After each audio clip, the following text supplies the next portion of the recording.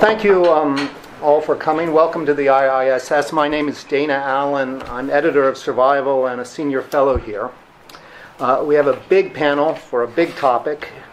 It's 30 years ago, let's say 30 years ago this season, that an astonishing and mostly heartening series of events happened that we recognize now, and as I recall, that we recognized at the time as ending the Cold War.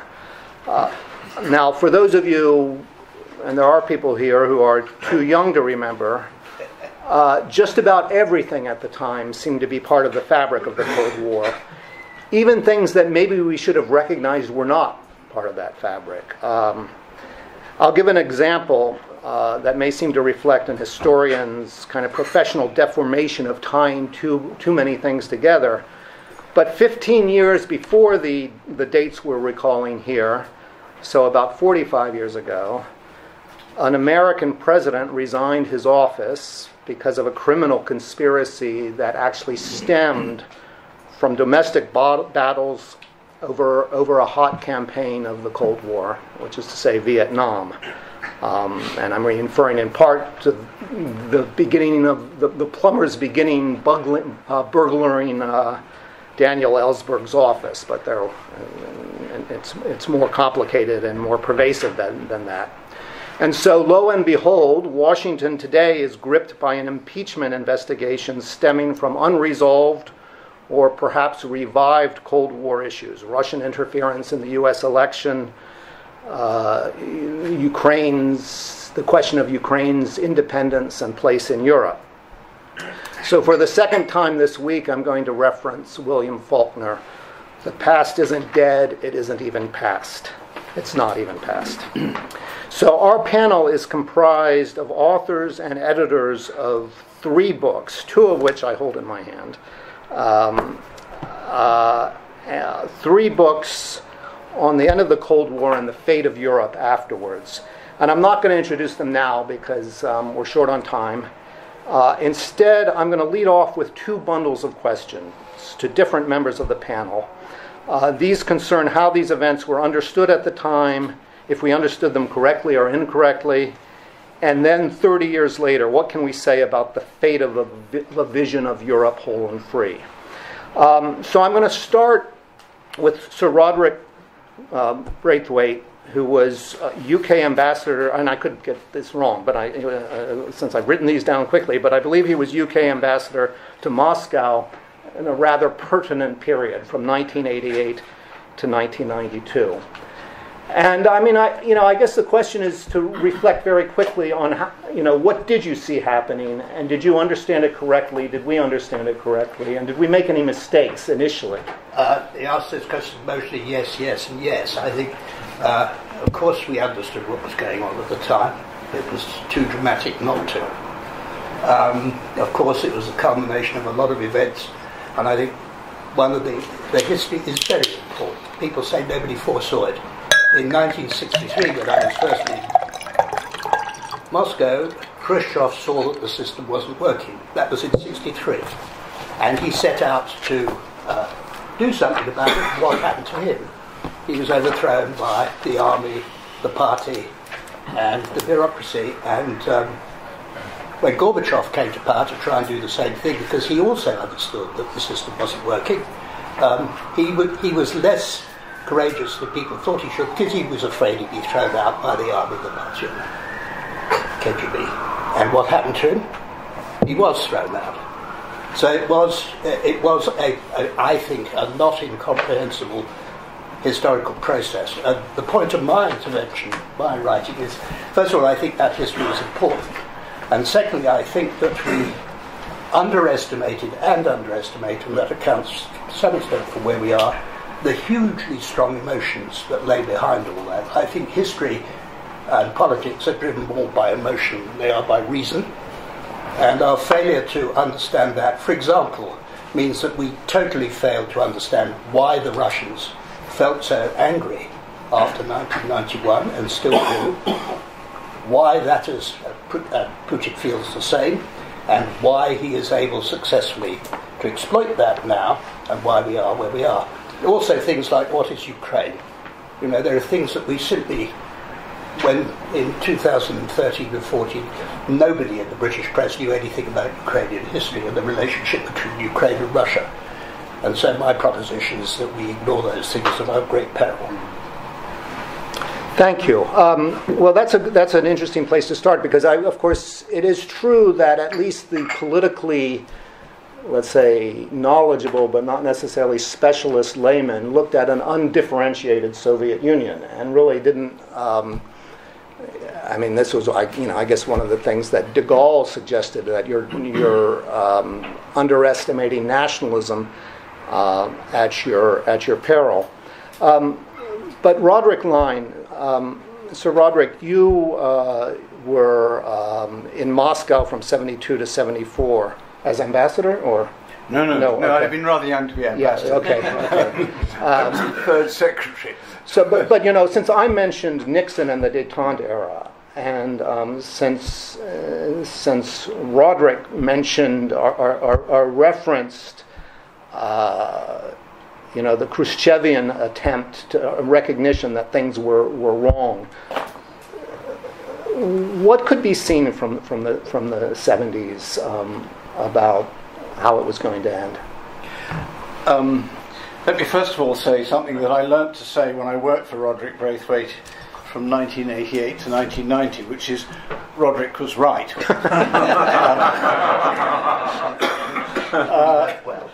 I first set foot in Moscow in the summer of 1961, and I was again there in the summer of 1962 as a teenager. And it took me about 1 week to work out that the Soviet Union would collapse. It was obvious for the reasons that Roderic has given. But what none of us could work out was when it was going to collapse. But you could see that this was a system that wasn't working.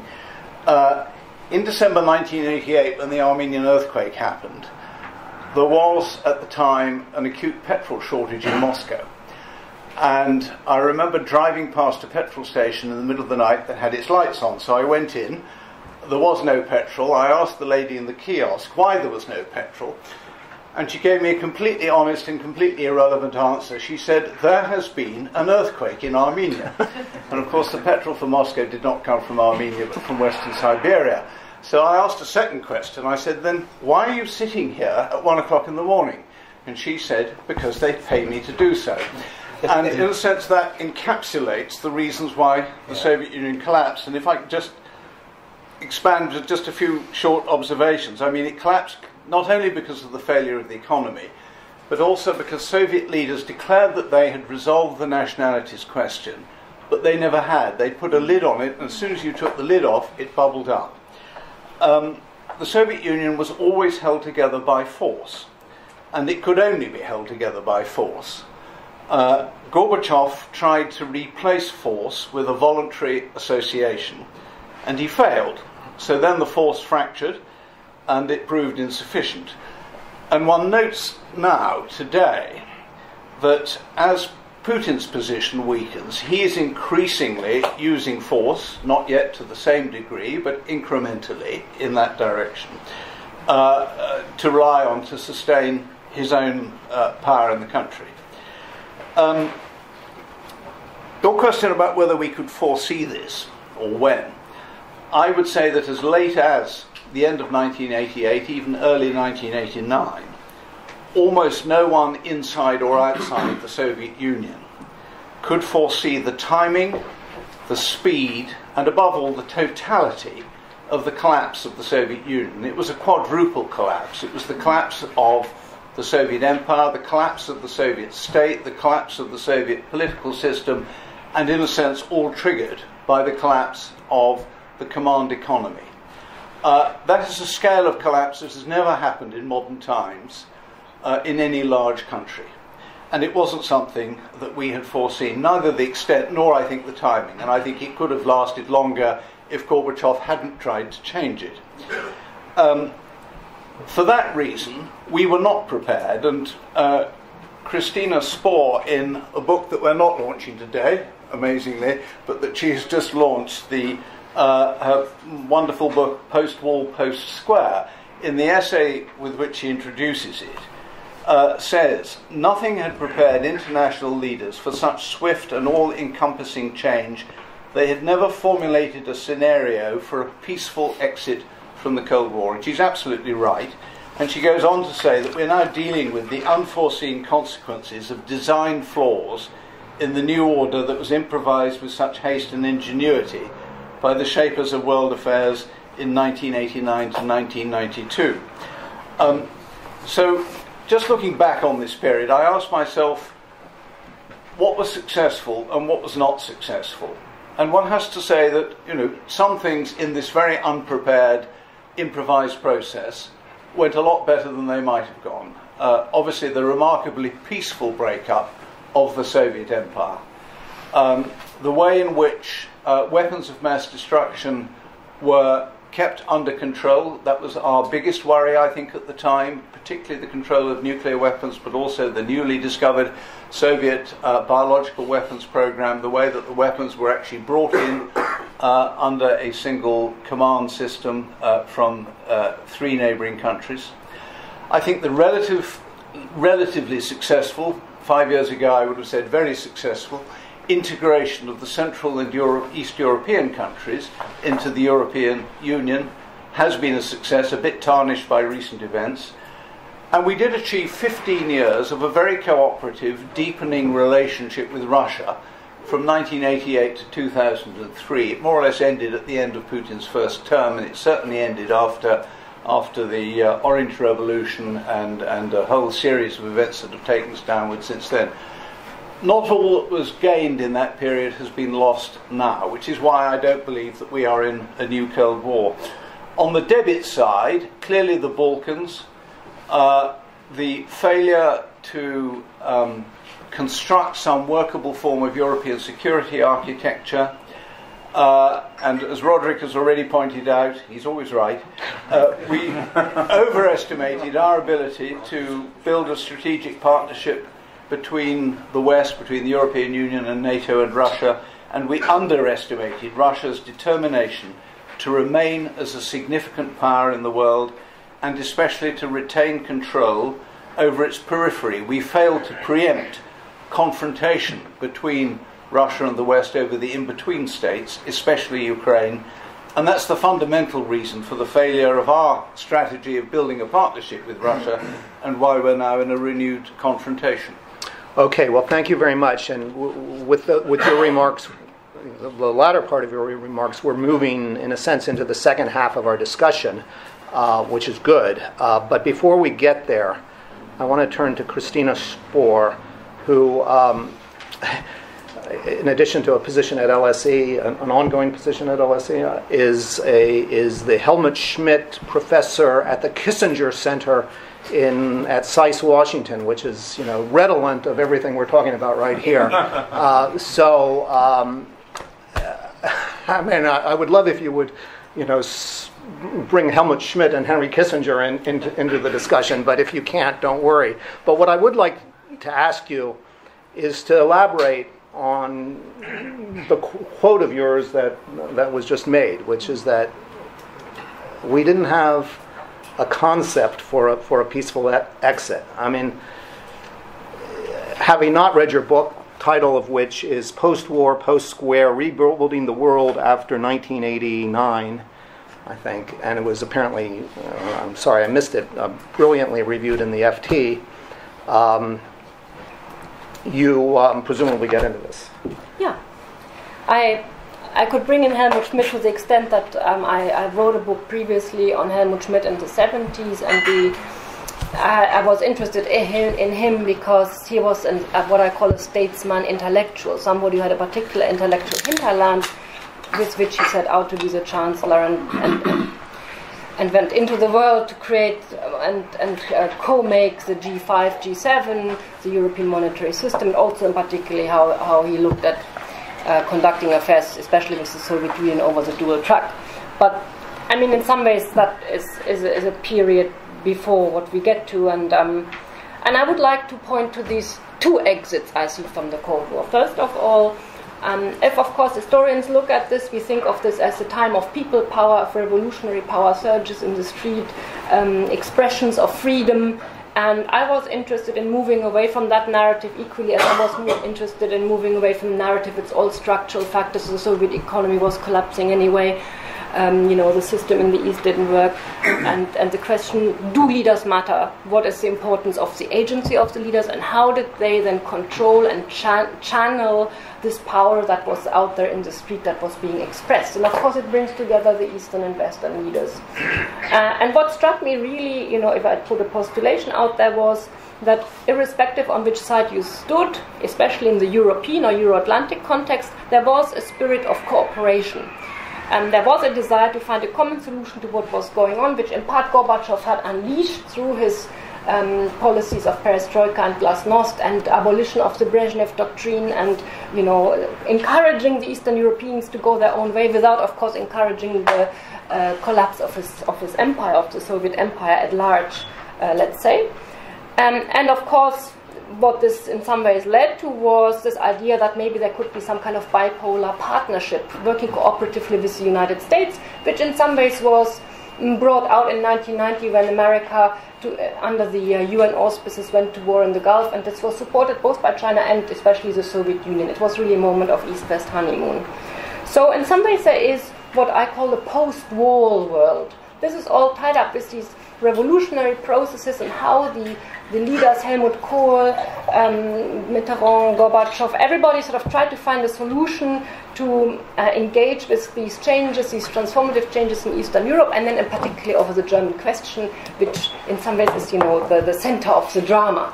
And here we see how we move into an institutional framework very much based on Western ideas.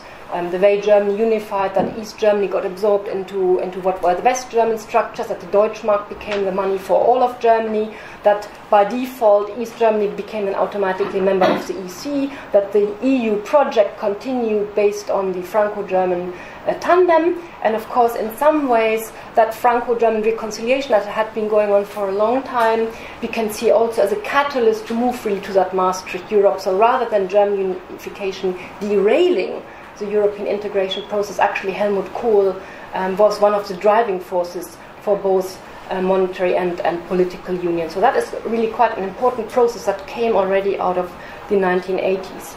But there's also a design flaw which is actually discussed a lot in Germany right now. There's a lot of sort of reckoning, isn't it awful, the East Germans say, how we got just eaten up by the West German state and how the elites told us what to do and we lost our living culture and all of this.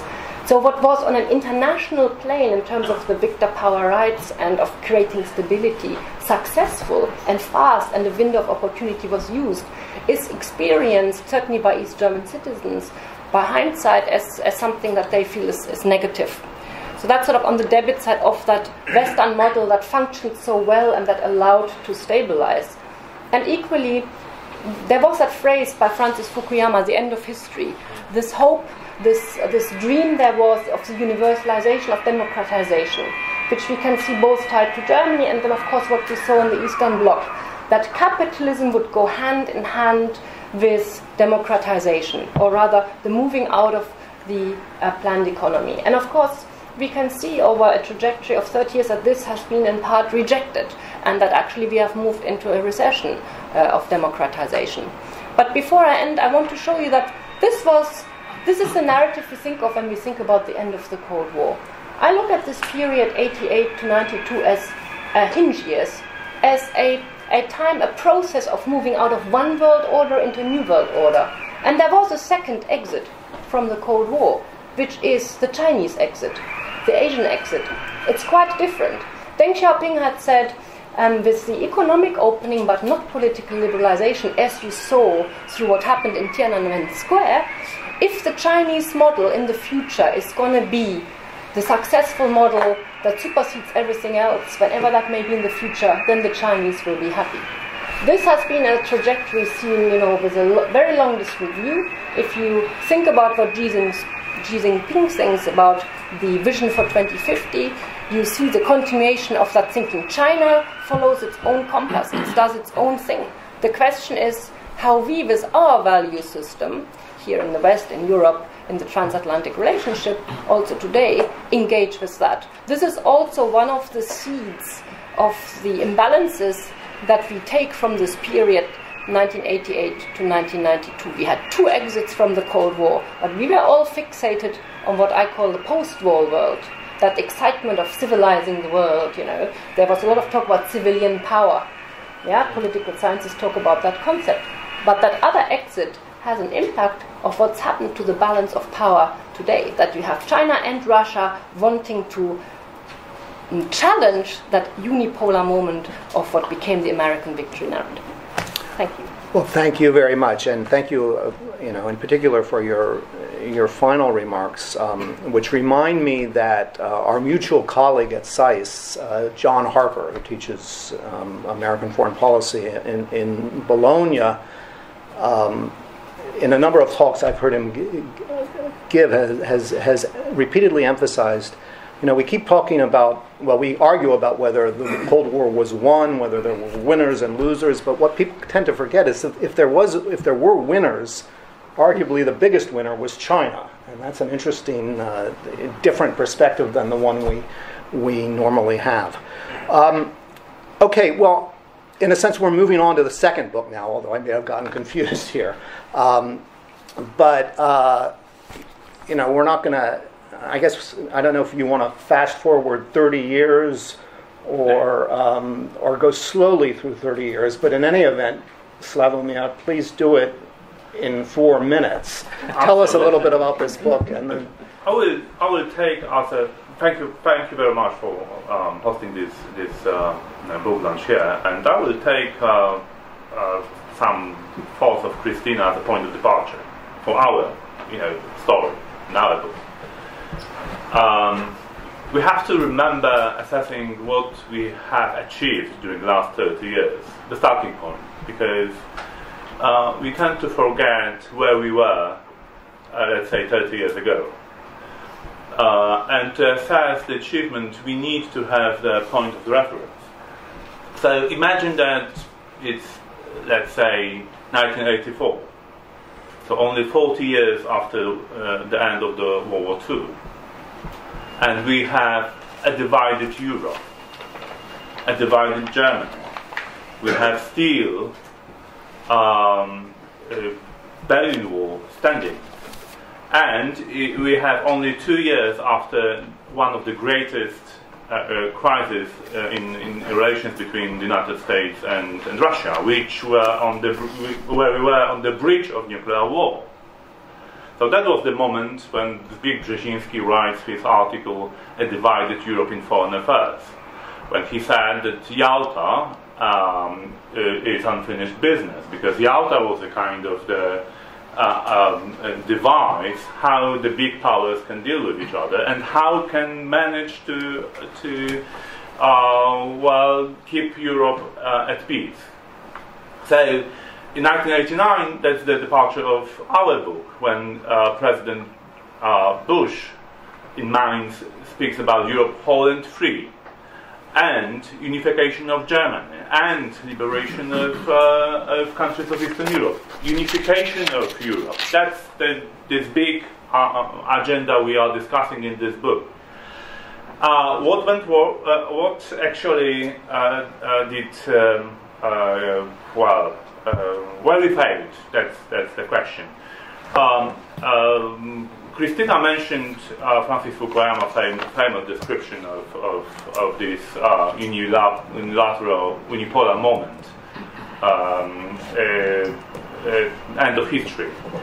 Lev Pawlowski, one of the advisors of Yeltsin and Putin, described this moment completely differently. As for the Western world, for the liberal world, for democracies, it was a kind of the moment of success, that our system prevailed, that we succeeded in this in the ideological struggle. For the Russians, there was a moment when no rules applied anymore, because Soviet Union was so regulated. All rules were driven by ideological pattern, and suddenly all of that collapsed. I quoted in my article some polls from the 1990s. 90% of Russians correlated normalcy with accepting the Western lifestyle. 32% believe that the USSR should imitate United States in the future.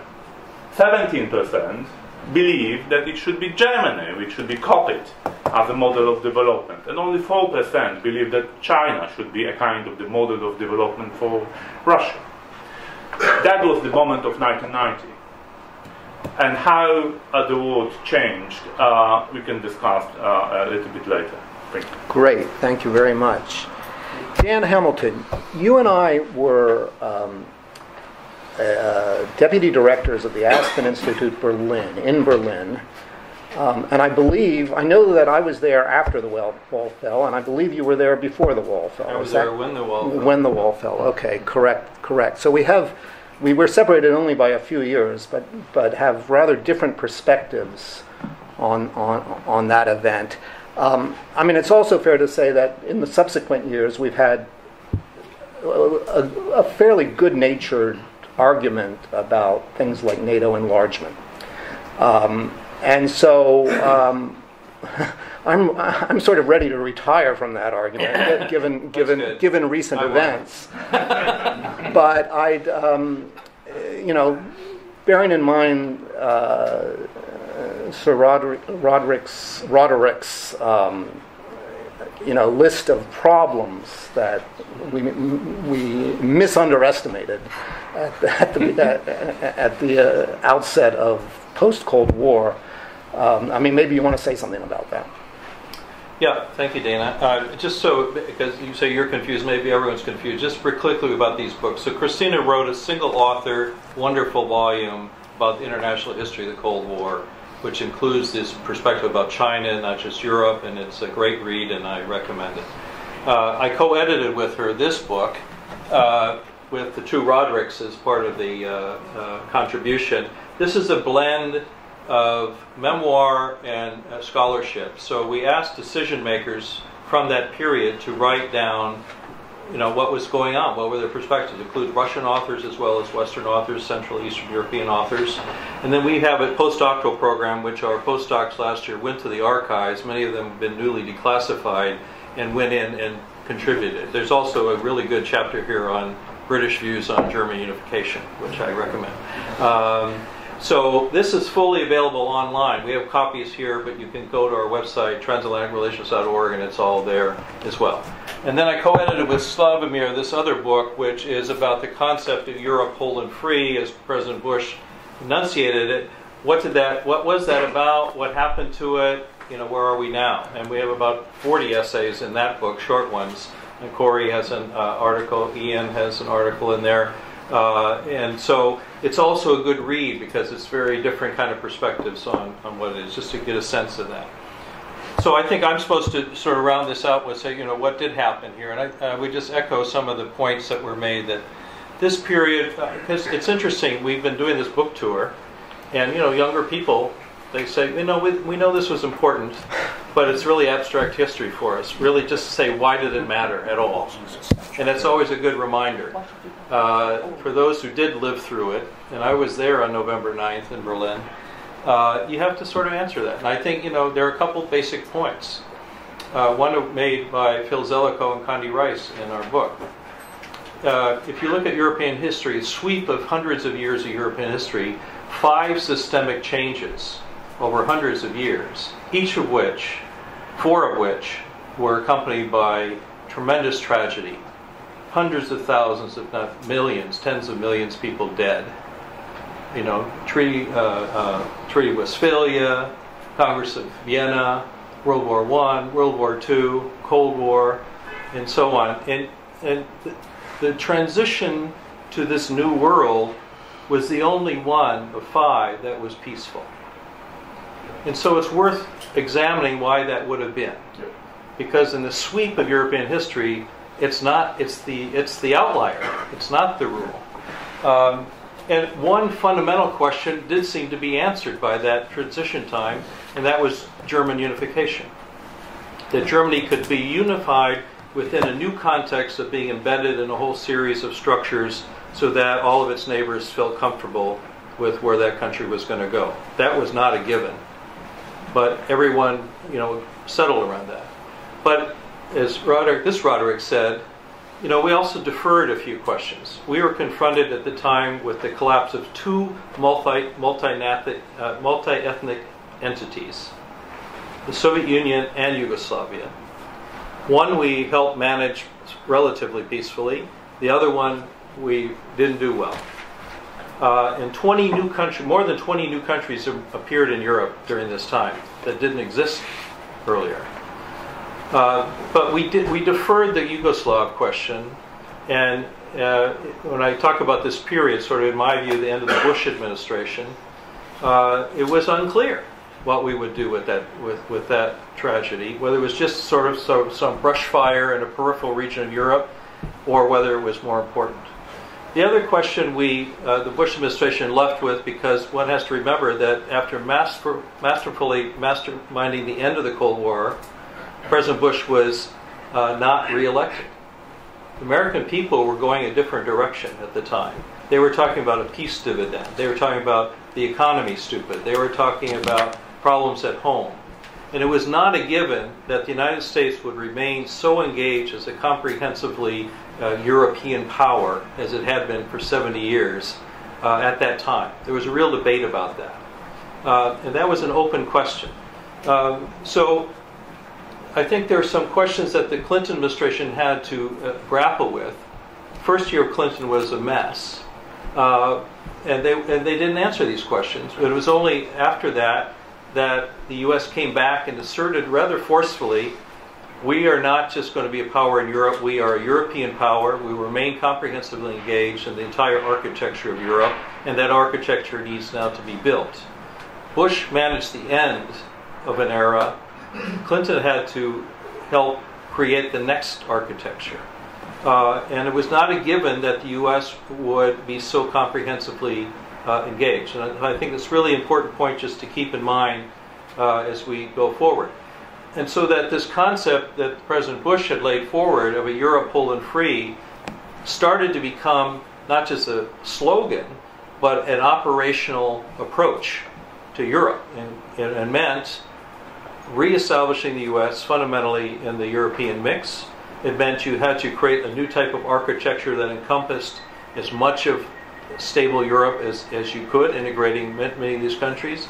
It recognized that the Soviet threat was no longer there, but new threats had emerged all through Central and Eastern Europe, lots of unresolved issues and instabilities, a host of mini Weimar republics, if you will, that we weren't sure of how to deal with, and that the fire in the Balkans was not just a brush fire, it would consume that architecture if we did not deal with it.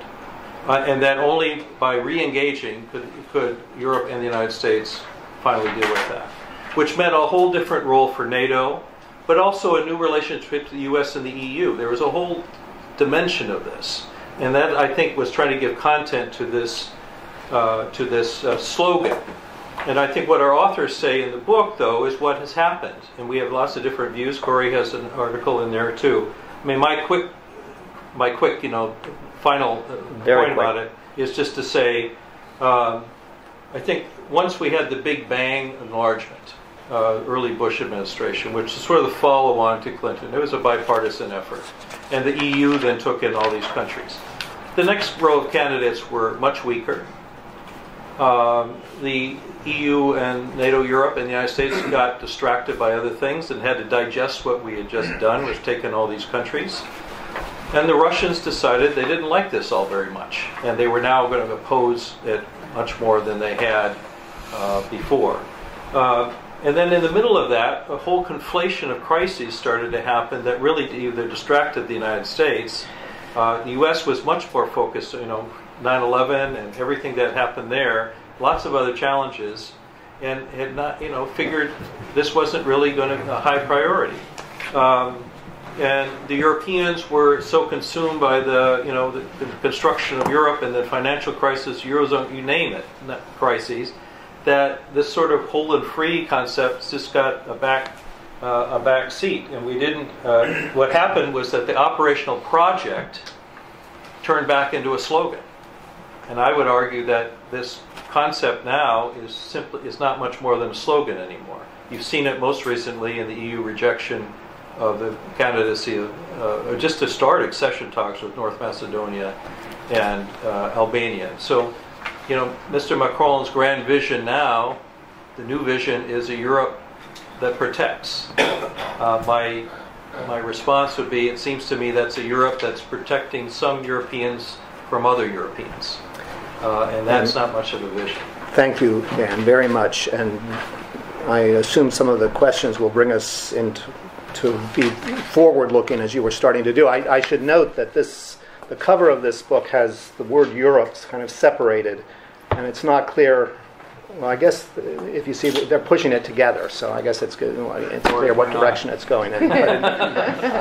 Okay, Kori Schake is my current boss, and for the record, is also always right.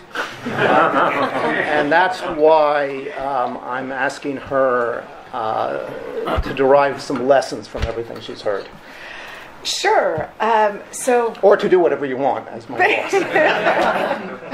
Based on what I've heard, I have several points. First, I think the biggest mistake that those of us in the end of the Cold War West made is talking about winning the Cold War. The people who won the Cold War are the people of Eastern Europe and the former Soviet Union who brought about peaceful change in their own societies. And we do them a disservice and do ourselves an enormous moral indulgence that is wrong to act like we won it. We helped bound the range. They made incredibly brave choices. And a lot of the post-Cold War hubris by the West is directly attributable to getting that moral equation wrong. Second thing I would say is that to take up the point about leaders matter hugely. Margaret Thatcher and Francois Mitterrand opposed the unification of Germany. If President Bush hadn't been adamant that a unified Germany anchored on the principles of the Federal Republic of Germany was the only way you were going to get peace in Europe, we would have a very different Europe today. So leaders matter hugely. Third, Helmut Kohl also matters hugely as a leader because what I remember, I was working in General Powell's military staff at the time, so we had the negotiations about does Germany stay in NATO, on what terms, how do you deal with the Soviet Union about this, and one of the kind of thrumming background noises of that period of time was the fact that Helmut Kohl rightly understood that there was a window of time in which German unification was going to be possible, and that window was going to close. And if you did not take advantage of what was possible at this moment, you would miss the opportunity for German unification. Next thing, all of us working on those issues at the time were working on it with the consciousness that just as the people after World War II ended had a particular moment in time where you were resetting what the future was going to look like, all of us understood that that's what we were doing at the end of the Cold War, that these were enormously consequential choices, that if you get them wrong, you are going to reset the dynamic in a way that instead of capitalizing on the peaceful unification of Europe that had happened in Western Europe after World War II, that we were going to set Europe at least, and possibly the entire international order up for violent futures. Next, principles. Principles really mattered, and that's why Bush's Europe whole and free speech, Bush himself rightly derided himself for a lack of vision, but the irony of that is he actually is the guy who gave the vision for the post-Cold War order in Europe. And the principles all of us were operating under, because the president set them, were that free societies have the responsibility to the people they govern to be free, to be responsive to their people, and second, states get to decide for themselves what their alliance relationships and their future looks like. And that's where we get into the problems with Russia, because all of us tried so hard to persuade the Russians that it's better for you to have stable, prosperous, free countries on your periphery. That's a good thing for you. And the Russians just frankly never bought it and don't buy it now. Next to last thing, and that's where it connects to the liberal international order, because we want a rules-based order where sovereignty and self-determination are the dominant principles. And we are having that argument in real time right now, my friends, with the Russians and the Chinese and others. And we here at the Institute spend a lot of time thinking about the rules of the international order, how they get generated, how they get legitimated, and what makes them sustainable. And it really matters for all of us to work our way through those problems. And lastly, I disagree with Dan's conclusion that the United States got distracted from Europe. What the United States got was a healthy confidence that with the end of the Cold War and the collapse of the Soviet Union and the emergence of free societies in former Soviet and Warsaw Pact states, that the security problems of Europe were now of a magnitude that Europeans could largely manage, and the United States felt other pressing problems demanded it. That's not distraction, that's strategic judgment based on the strength and competence of our European allies. Can I just say two quick sentences? First of all, strategic, in my view, misjudgment. Fair enough. But I think the point about this whole discussion is that is really Kristina's point. We are talking, as we always do, from a northwest, white, European, American perspective. The world is full of other people. China, obviously, but Russia has also gone. Every 300 years, Russia collapses and everybody says Russia's finished. Each time that turns out to be a mistake. And it seems to me that this discussion needs to be given a broader context, because I think Holland feels exactly right. We had no choice. But all solutions generate new problems, and we failed to take account of, and we're still to some extent failing to take account of the fact that China emerged, as Kristina describes, and Russia never went away. And whether we like or not what they do is not very important from the policy-making point of view. What we need to do is work out what it is they are going to do and see how to accommodate that, and we've not been very good at that, in my view. Accommodating that is not the only policy choice. Countering that is also a policy choice. Accommodate, like legitimate, are words that have all sorts of unfortunate implications. Accommodate is what you do to real life. It doesn't mean say you give in to the other side. It really doesn't. It means manage, or any verb you care to take, but it doesn't mean saying we have to accommodate in that sense the word to what Mr. Putin is doing. Of course we don't. We have to devise ways of dealing with it. Okay, well, I'm pleased that we already have a debate here. Now, I have two members of the panel who also would like to respond. Can you do it very quickly? Absolutely. And then I want to open it up to the floor. As a part of the discussion, we have to bear in mind that one of the greatest lessons out of the 1989 and end of 80s was that actually the Soviet system doesn't work, and this managed economy is simply not effective. But then we somehow believe that our success is a kind of universal, and China would develop exactly in the same way as Russia did. And China would arrive exactly to the same conclusions as we did. And that was a mistake. We accepted in the 1990s the idea of our Chinese counterparts that one state, two systems would work. And we believe that it would be good enough to cooperate, because China would open the market for our products, and then we would trade, and trade would change everything. That was a mistake. Because now we have one system in China which is, let's say, based on the values of our world, and another system which is based on unfreedoms.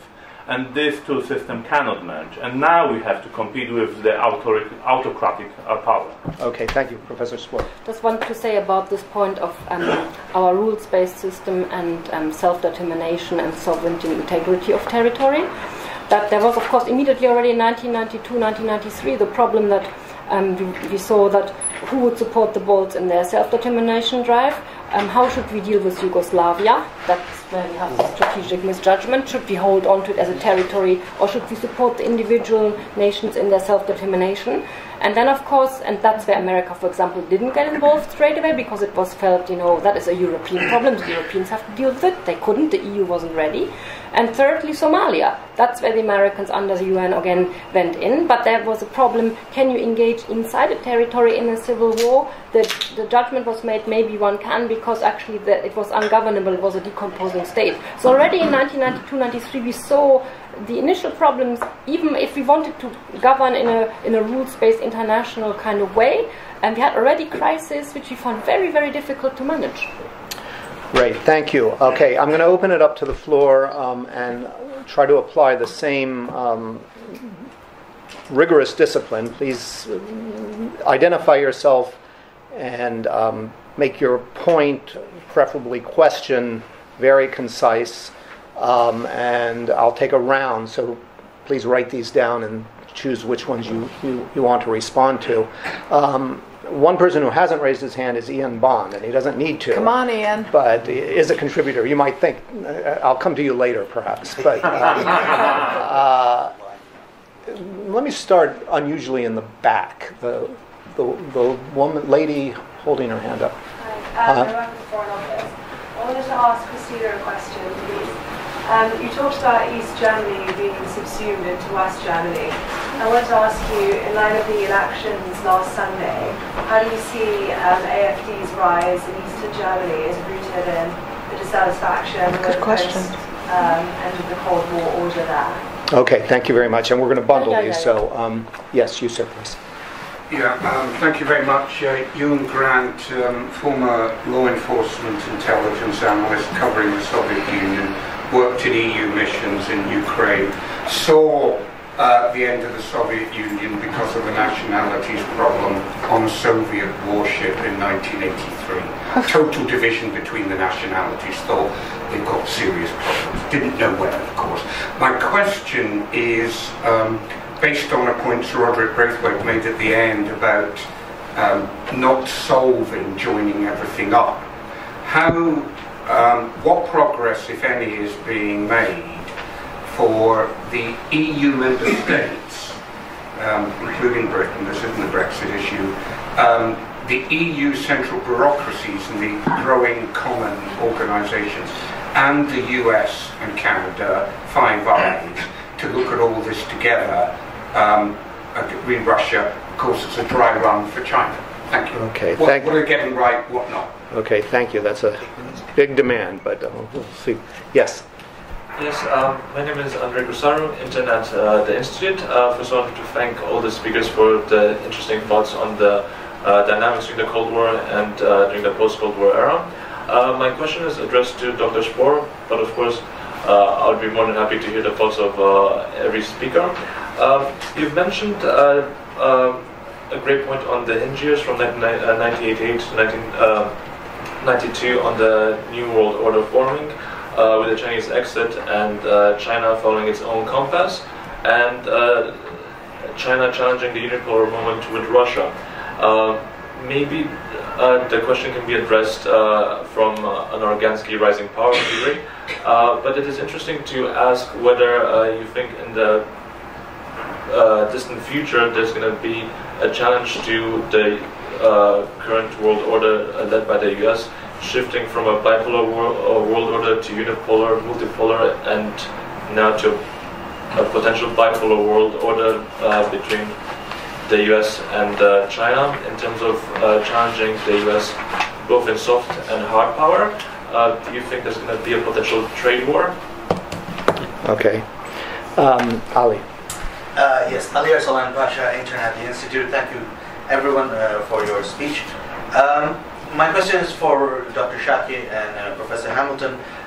It may be a long durée type of question, but is there a lesson that global powers can learn from the United States about maintaining territorial integrity and sovereignty? Because the 20th century has seen empires rise and dissolve, the Soviet Union has dissolved, the European project is suffering because of Brexit, maybe a Frexit or a Grexit, but the United States has maintained a collection of 50 very different states altogether. Is there something that the rest of the world is missing, and if so, what is that? Well, that's a very interesting question. I mean, we did have a rather nasty civil war that resulted in us staying together. But okay, I think I'm going to have to close it there. I was going to offer.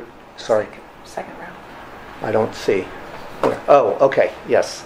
Hello, I'm Kaiser. I'm also an intern at the Institute.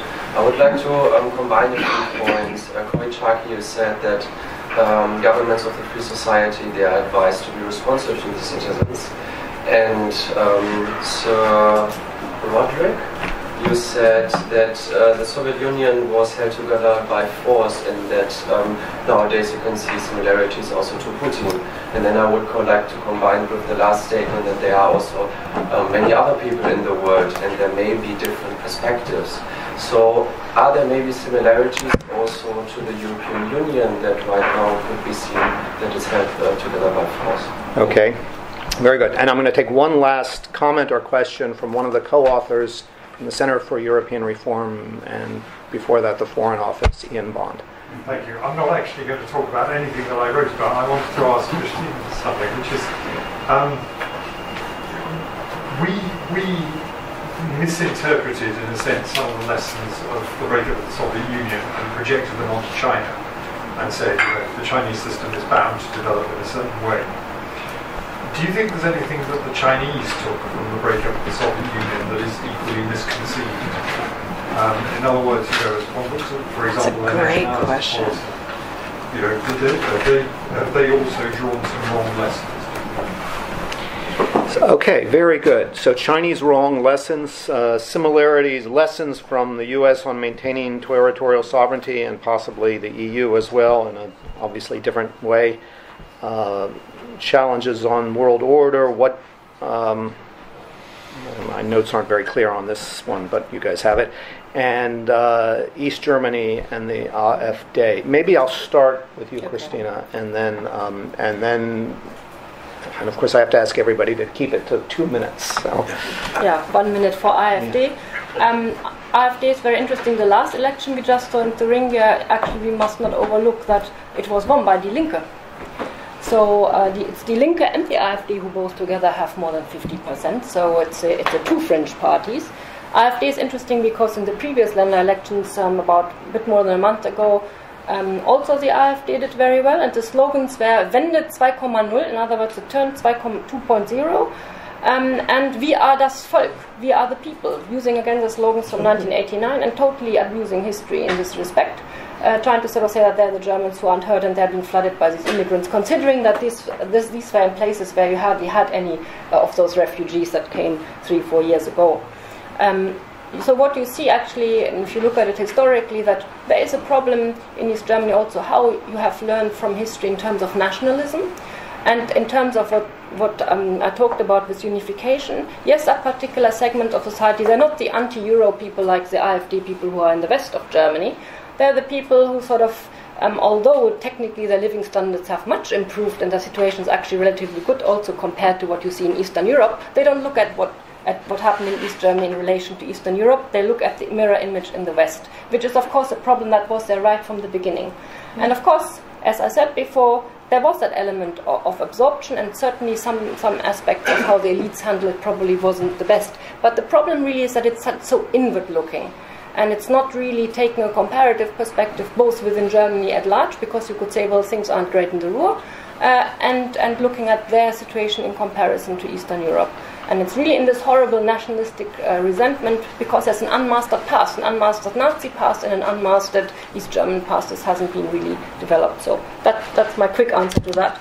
On the multipolarity, unipolarity question, I wouldn't say that there's a new bipolarity coming. Even Gorbachev talked about that surely after bipolarity, we have partnership, we're moving to something much more multipolar. The word multipolar isn't a new thing. In fact, even in the Cold War, there was talk about maybe tripolarity. Multipolar is perhaps more fluid. And I absolutely do think that, Lavrov has said it, he wants to move into a post-West world order. The Chinese have talked about polycentrism. I think they're very clear in that what they want is to challenge and undermine what they perceive as American hegemony, much more than even unipolarity. And finally, the lessons, the wrong lessons drawn by the Chinese. I don't know, I'm not Chinese, so I don't know what they would perceive as the right or the wrong lessons. They certainly drew very knowingly lessons from what happened in Eastern Europe, because Deng gave Gorbachev a big lecture that everything he was doing in the Eastern Bloc was wrong, that you can't let people have free choice, that you must not do this glasnost business. And the Chinese conclusion was that you stamp out nationalism, and we see this to this day with the Uyghurs. So we might say that they take the wrong lessons, they might say they take the right lessons because they want to hold this together, and they will certainly make sure, maybe in a more cunning way now in Hong Kong, because they're not bringing out the tanks, but they're finding other ways of keeping this under control. So the mainland and holding it together, that is their path. They think that they have drawn the right lessons. And because we are not challenging, even verbally, properly, as a united front, for example, human rights, even through the UN or any other means, they feel in some ways maybe they have a bit of a free hand. So I would perhaps frame it that way. Okay, thank you very much. For the rest, I'm going to go in reverse order, starting with Kori Schake. I'll just answer the U.S. question, which is that the U.S. is a bad model to draw lessons from writ large, because that our structure of government is so complicated with local, state, and federal authorities, with the constant invitation to struggle between the judicial branch, the legislature, and the executive. And not only because, as Dana said, we fought a civil war, but also we fought 571 separate wars with Native American tribes. And so it's not a peaceful history, it's a history of violence, and it's a history of deep disputation. But the fundamental glue of the United States is that there's no substitute for winning the political argument, right? We have a system structured for big, loud, continuous arguments that slowly shape a common consciousness among the American people, which is best summarized by the British historian Bertha Ann Reuter in 1923. Americans are a people so extreme in politics or religion or both that they could not live in peace anywhere else. Professor Hamilton. Well, since Kori addressed that, I just want to turn to this one point which comes up about multipolarity, what's the future we're looking at, China, all of that. And, I just refer you to one chapter in this one book by David Gompert, one of our colleagues who was in the Bush administration. We spent a lot of time on how the Cold War ended. His chapter is why did it end? And it goes back to what a few commentators have said, that one causal reason, he would argue, structural reason, deep current reason, is that they could never master the information revolution. The information revolution of the early 80s that started to really come about just laid all of the inequity and inefficiencies of that system bare, and they just couldn't keep up. And so it wasn't necessarily, all the Cold Warriors winning the Cold War, with some people in garages in California inventing the world, in a different world. So we weren't prepared for the end of the Cold War, but we also weren't prepared for that world that we now live in.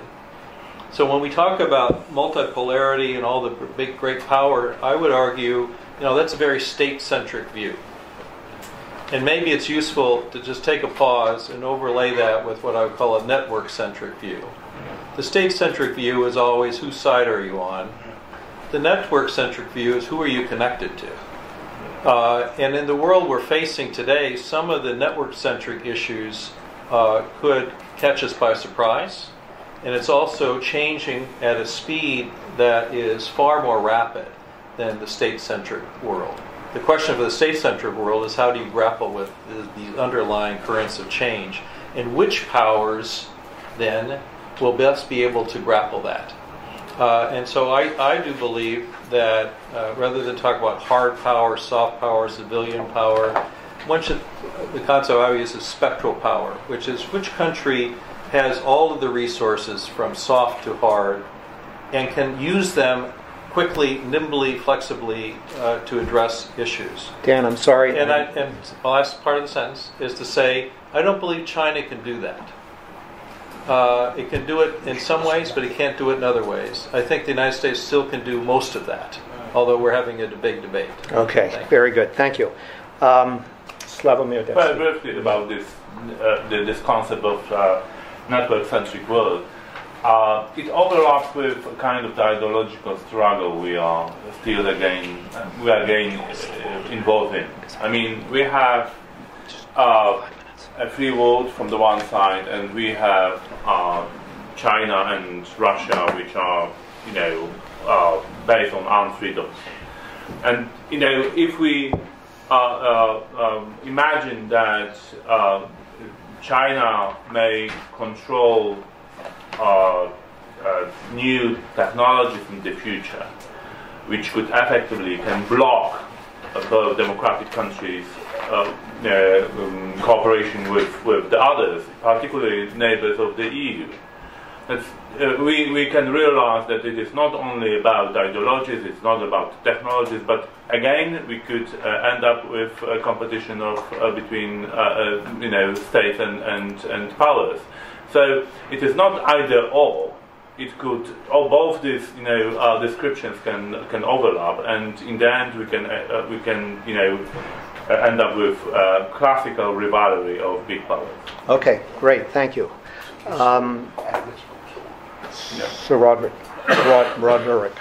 The question of whether there was an analogy between the USSR and the EU being held together by force.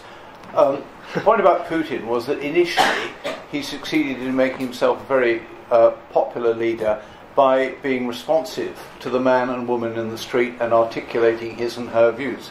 Now that his popularity after a very long time is on the wane, of course he is resorting increasingly, as I said, to authoritarian methods.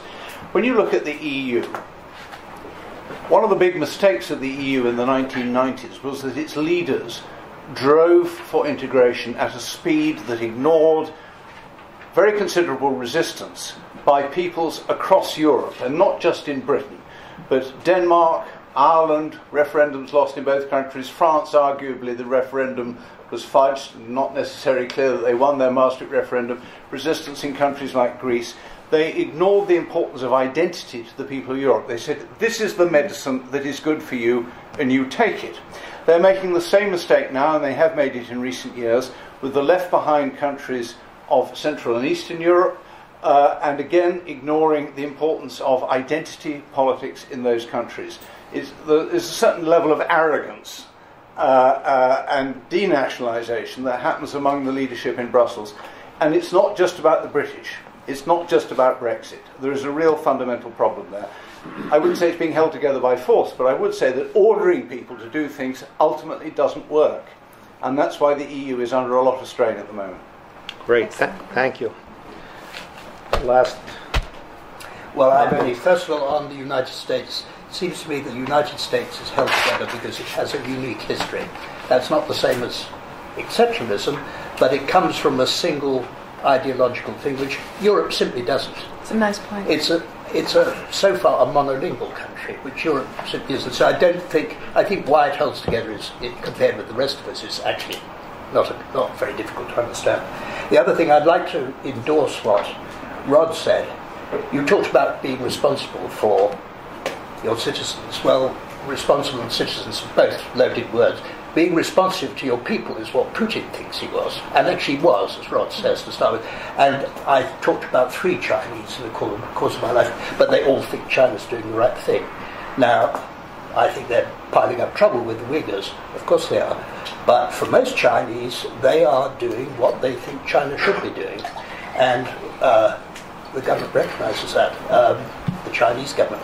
We don't like it. And I think one of the problems when we talk about these things is that we are too often prescriptive rather than descriptive.